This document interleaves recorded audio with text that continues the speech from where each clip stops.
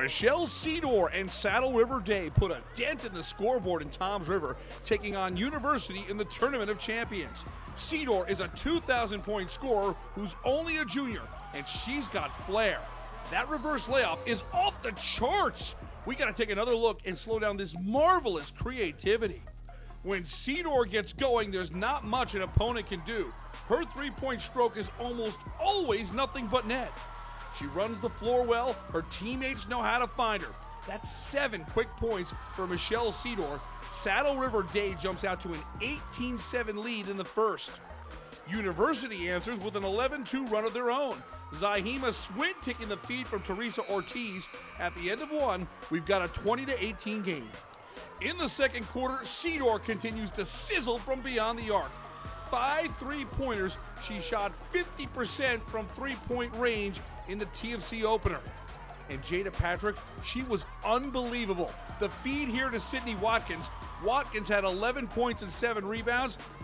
Then Patrick gets the ball in the paint. She's able to pump fake and get the jumper to fall over 3 defenders. Danielle Robinson played great basketball in Toms River. 18 points in the state finals win and 17 against Saddle River Day. But the Rebels were in control with a 36-24 lead at the half. Third quarter, Sidor thrives in that up-tempo pace. She gets her second half started with another 3-ball.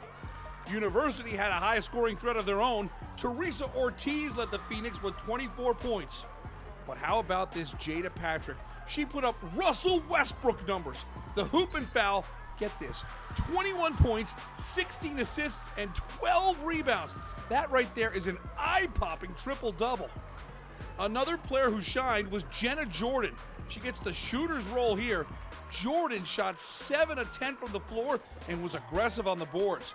Jordan then gets it done down low, the hoop and the foul. Jenna Jordan, 18 points and 10 rebounds. Michelle Sidor came into the game averaging 26.2 points. She's keeping pace. 28 points for the junior. She's over 2,400 career points. 92-63 is your final. Saddle River Day is in the TFC semifinals, where they will face number 1 seed Manasquan. The Rebels lost to the Warriors by 10 earlier in the regular season. After the game, Sidor talked about the team's high-scoring offense and a chance to knock off New Jersey's number 1 ranked team. I love it. I take what I get. I'm not going to force anything, and just play. I love playing basketball. So, just to score 90 is a lot of fun, and everyone played a great game, so I'm just happy.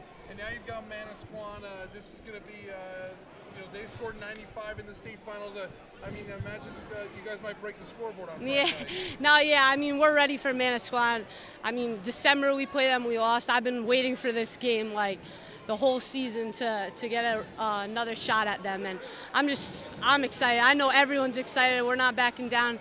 We're the underdogs, but no one cares about that. We just want to prove everyone wrong. I knew right from the beginning that we'd make it this far. We all trust each other, and I think trust is very big when you want to win championships, and we all dug in today, which really helped.